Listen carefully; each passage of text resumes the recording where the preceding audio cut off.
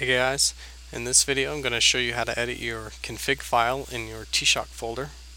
So if you're running the Terraria server mod Tshock using version 4.2, after you download it, you get this zip file, you extract it, and if you run your server for the first time and then close it, you see this Tshock folder is created.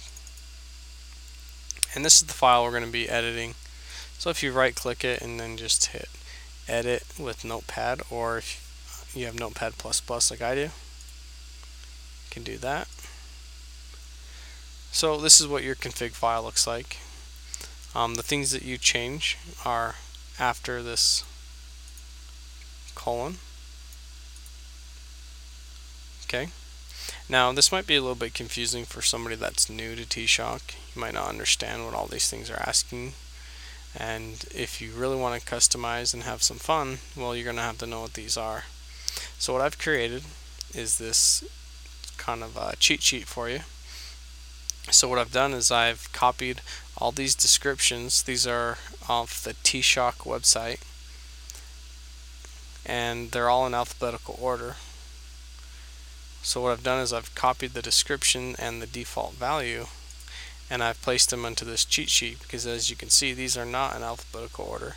So you're going to do a lot of hunting and pecking around just to learn what all these things mean, which is fine if you want to do it that way, but this is just kind of an easy way for you.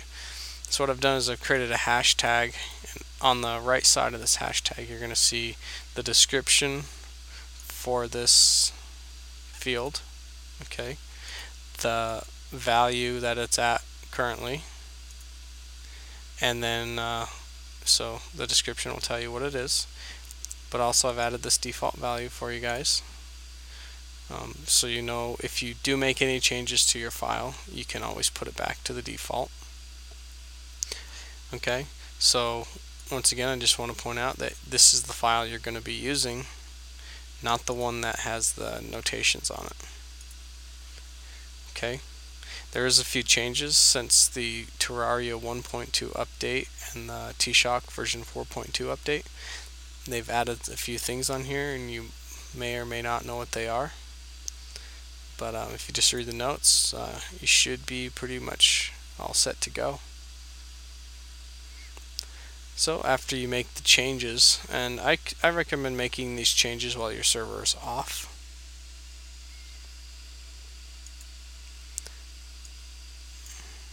I'm going to cancel that, because sometimes they won't always update right on your server while it's running. But anyway guys, I will leave a link to download